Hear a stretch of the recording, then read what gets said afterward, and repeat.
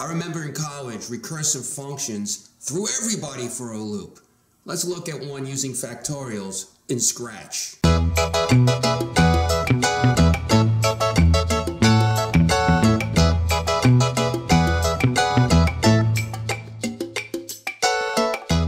A recursive function in computer programming is a function that calls itself over and over and over again. Of course, there would have to be a condition in which that function would end, otherwise it would be an infinite loop.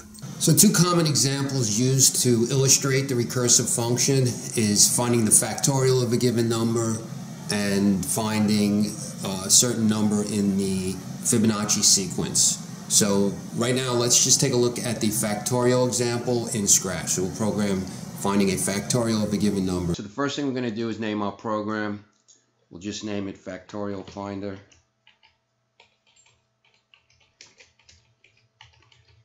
Alright, it comes with the cat. We're going to use the cat. The cat sprite will ask for the input and it will return the answer in the form of a speech bubble. So let's create our function. Now in Scratch, all functions are of type void, which means they don't return a value. So what we're going to have to do is use a variable outside the function to hold the value.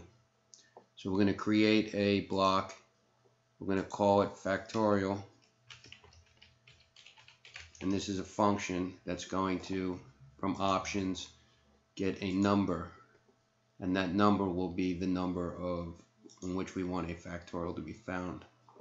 So now we need to create a variable to hold the answer. So we're going to go to data, make a variable, and we'll call this the factorial. Okay. So our function from control is going to go on forever.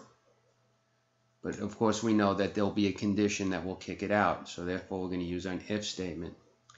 Now we're going to find the factorial 5 by taking 5 and then finding the factorial of 4, but we're going to take 4 and find the factorial of 3 and so on, eventually working our way down to 0, and that'll be the trigger that'll tell us we're done.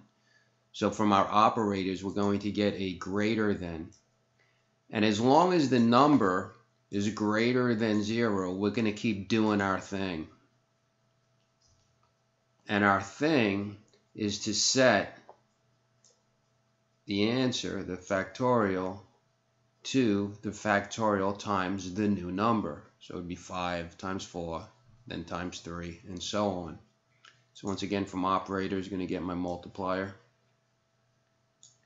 And from data, we're going to get the value at present. And we're going to multiply it by the number currently called. And here's the recursive part. We're going to call our function within our function.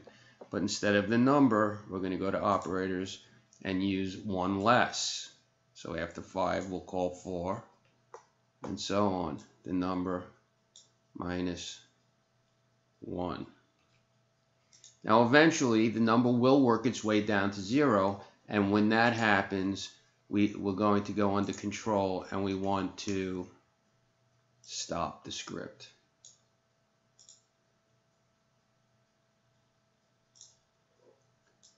Okay, so now we have to create a script that will prompt us for the number and spit out the answer by calling our newly formed function. And so we're going to start this from events with a flag click.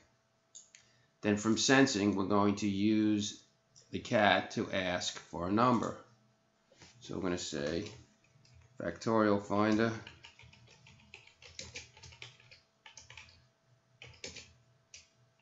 what number? Question mark. And now we're going to take our function call and we're going to call our answer. Eventually, we'll work our way down to 0.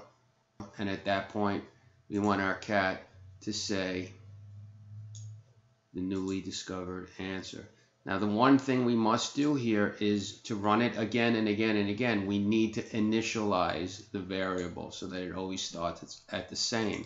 Now we're going to initialize it to 1. 0 won't work because 0 will always end up having a 0 answer because everything multiplied by 0 would always constantly give us 0. So we must start with 1.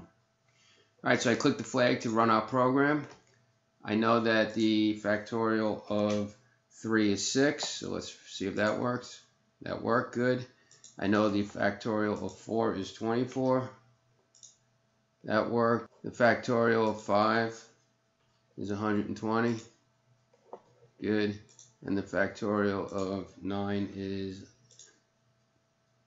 362,880. Bet you didn't know that. Program works. Okay, so there you saw a use of a recursive function to find the factorial of any given number in Scratch. Stay tuned, and we'll do the Fibonacci sometime soon.